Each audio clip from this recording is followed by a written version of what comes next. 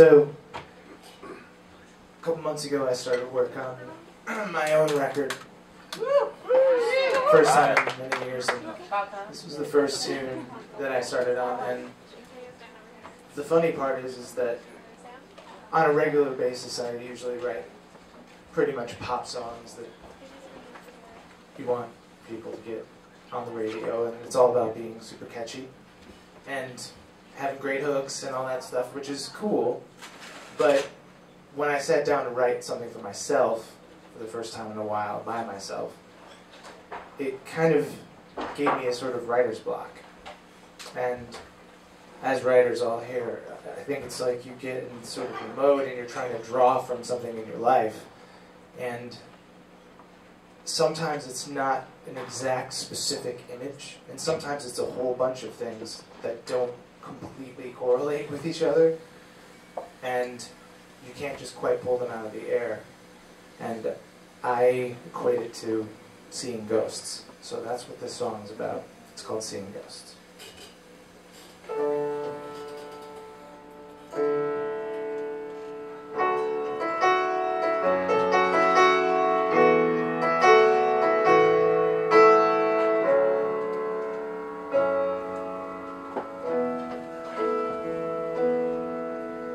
Hello, this is me here talking to myself, letting my inner child go crazy. Is it healthy? I don't know.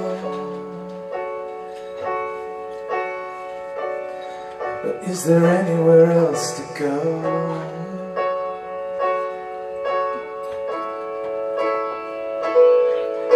So I light some candles, smell cedar and wine, forget about these four walls, breathe in and feel just fine.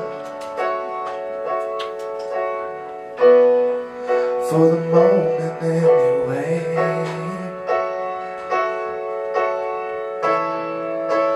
Would you believe me if I told you I've been seeing ghosts?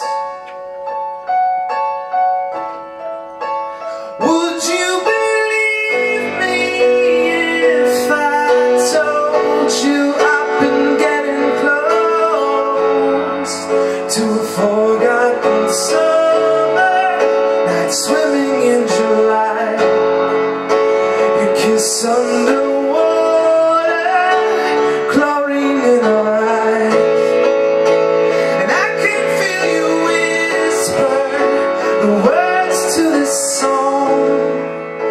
But when I turn around, you're gone, gone, gone, gone. Is eternity science fiction? Is love just a physical condition? Are you tired of feeling tired? Are you tired?